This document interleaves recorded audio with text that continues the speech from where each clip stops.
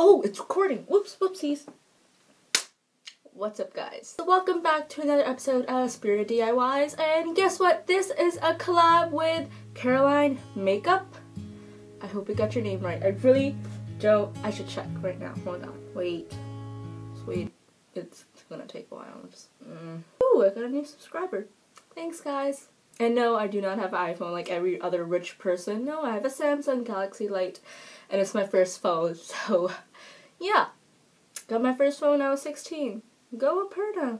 Whoop whoop. It's a collab with Caroline Mary Makeup. I'm so sorry that I got your name wrong. I thought it was Caroline Makeup and I'm just sorry. But this is a collab with Caroline Mary Makeup and we are gonna show you some DIY room decor. So it's gonna be really fun and I was really looking forward to this video even though it took me forever to make because this week has been just so hectic. So thanks guys for holding on and I hope you guys enjoy this video. So let's get on to it. So for the first DIY, we're gonna make a good memories jar slash music jar that I really like. It's so beautiful, so convenient, and a great decoration for your room. So for this DIY, you're gonna need a hot glue gun, scissors, twine, a jar, and a music sheet. This music sheet is heart and soul that I first dyed a paper with coffee and then I printed the music sheet on so that the ink wouldn't get off by dyeing it.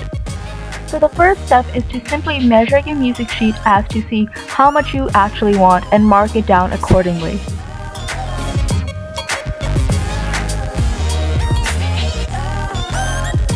Then you're going to take your scissors, yes, I still have my Santa Claus scissors, and you're simply going to cut off the marked area. Now this is how my vintage music sheet looks. Now I'm just going to wrap it around my jar just to see if it fits accordingly. And then I'm going to take my hot glue gun and hot glue one end of the music sheet to the jar.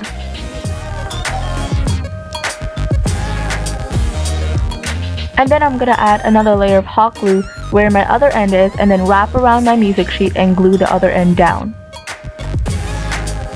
And then you're going to add your twine to the top of your jar. For some reason I had a really hard time doing this, but you're just going to wrap it around. You could hot glue it down, but to make mine secure, I simply took a flower pin and attached it to the end. Now you can add as much or as little decoration as you need, just to make it look pretty and make it yours and unique. And then the final step of this DIY is to write down your great memories. I already had a whole list of them because I started this jar by the beginning of 2015, but I didn't decorate it until now. And yes, I am left-handed, thumbs up for lefties.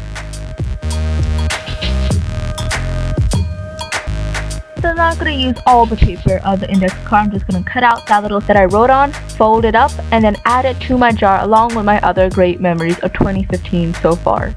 This DIY is a great decoration for your desk and a great mood lifter, especially if you're having a down day and just need some good memories to put you back up. And so this jar is great to look through the memories of a great year and to make you feel happy.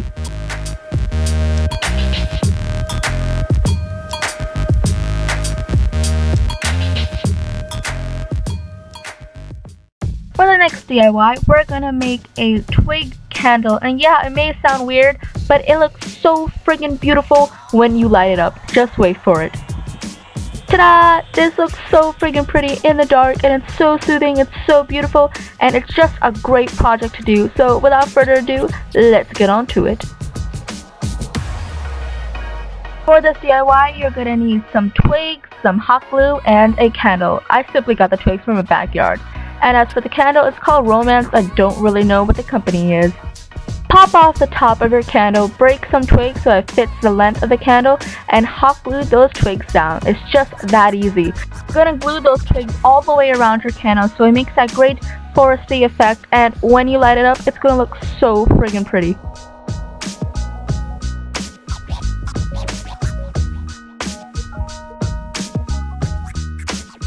So this is how the unlit candle looks, and this is how it looks when it's lit up.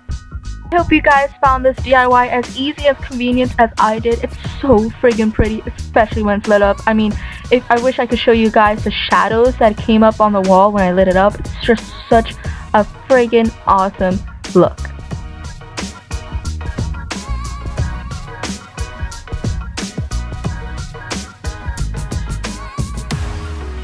Now for the next DIY, we're gonna make an awesome, beautiful collage of pictures taken from magazines and different reading materials.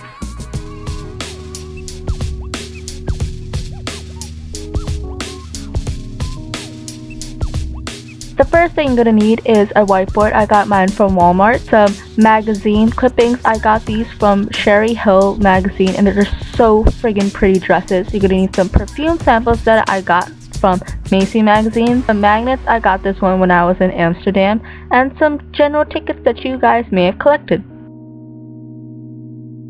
This DIY is probably the easiest of them all. All you're gonna do is take the materials that you collected and put them on your board and make it as pretty as you like and organize it the way that you like. As for me, I basically just put it all close together and put these beautiful magazine models and these dresses and these perfume samples that I really like and I've collected over the years. And basically you just can do whatever you want. It's your room. Make it look unique and make it look pretty.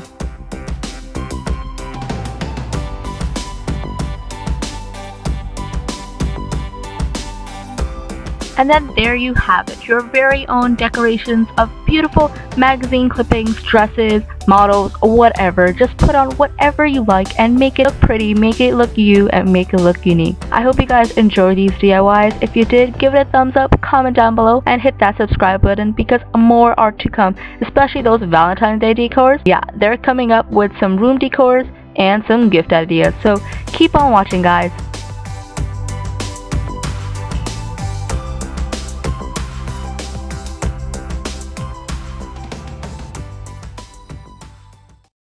Enjoy this video. If you did, give it a thumbs up, comment down below, hit that subscribe button because it's not gonna hurt you. It's free, I don't bite, and hey, you get updated with my videos. Which, by the way, I'm making another collab with a YouTuber, and I don't want to get their name wrong, so I'm not gonna say it, but it's coming out February 12th. Never say that. February 12th.